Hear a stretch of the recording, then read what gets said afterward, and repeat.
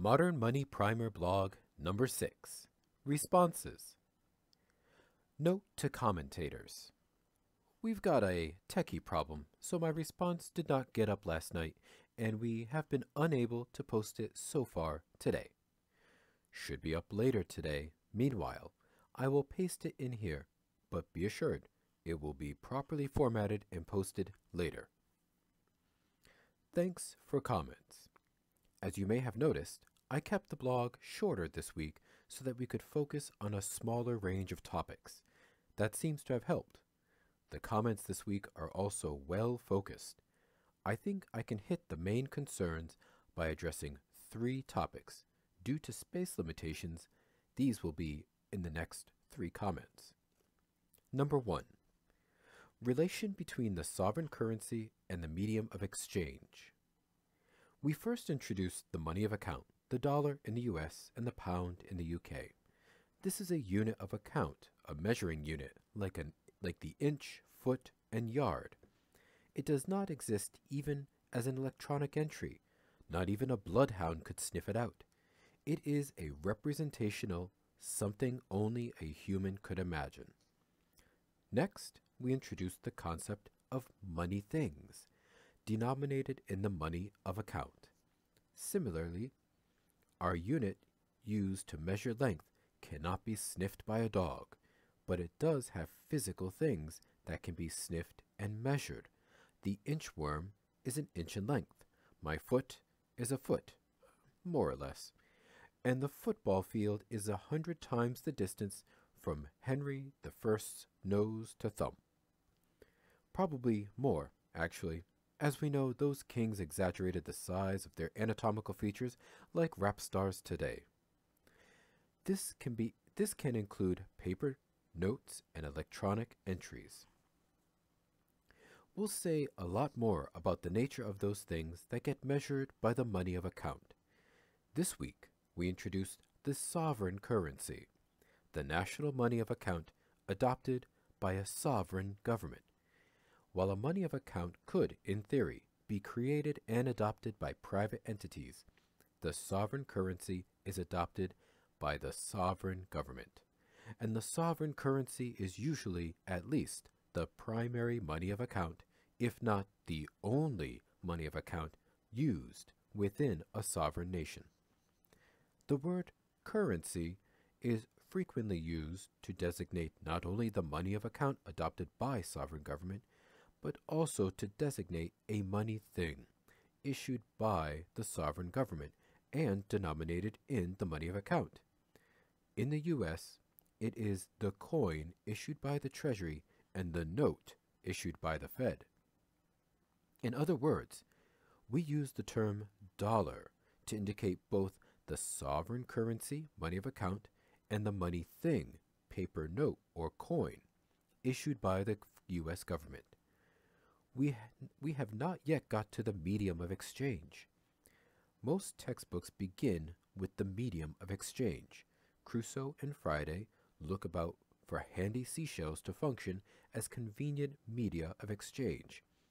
I reject that story and purposely wait to introduce the concept. But to jump a bit ahead, yes, the money thing, currency issued by government, generally functions as a medium of exchange. Other privately issued money things also frequently function as media of exchange. That is a function of money things and really does not help us to understand much about the nature of money. When you walk into a relatively new diner or any other mom-and-pop firm, there usually is a frame hanging on the wall with a dollar bill and some sort of statement like, "The first dollar we ever earned." Here, money functions as a memento, reflecting the pride of the owner of the establishment.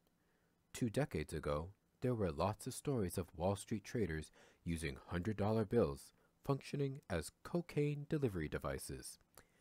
I don't think it is useful to put undue emphasis on the various functions of money. Let us at least first try to understand its nature. Number 2. That leads us to the question about bank money. Again, we will get into this in detail in coming weeks. However, to break the suspense, banks and other institutions as well as individuals can issue IOUs denominated in the money of account. We do not call these currency. They are not issued by sovereign government. They are money things, yes. Some are more special than others. The IOU of the Bank of America, a private bank, not Uncle Sam's bank, is more special than the IOU that you issue. Yes, it can function as a medium of exchange. The reasons for the specialness will be examined later, but an obvious one is that to some degree, Uncle Sam stands behind Bank of America.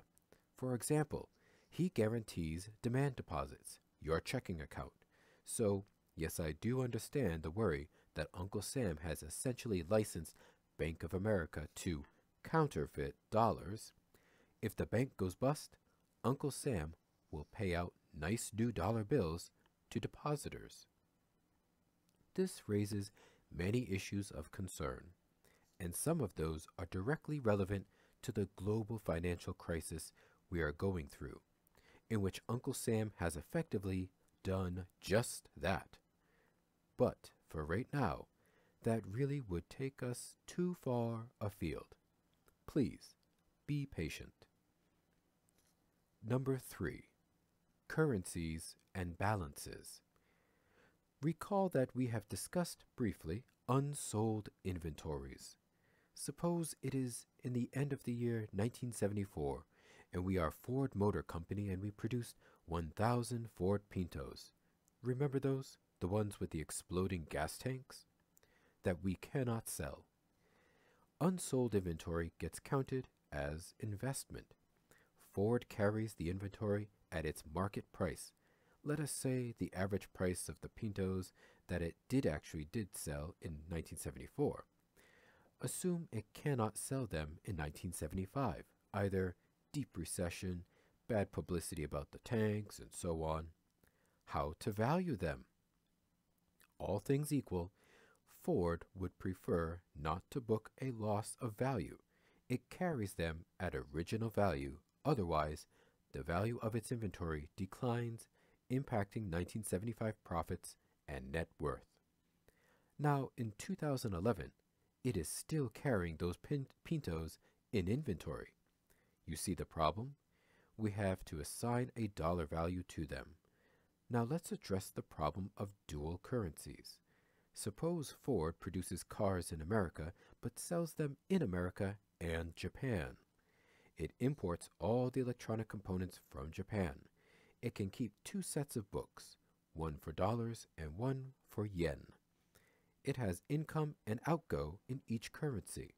Clearly, it could run a deficit in one and a surplus in the other, or surpluses in both, or deficits in both, etc. You get the picture. All other firms, households, and levels of government can do the same in dollars and yen.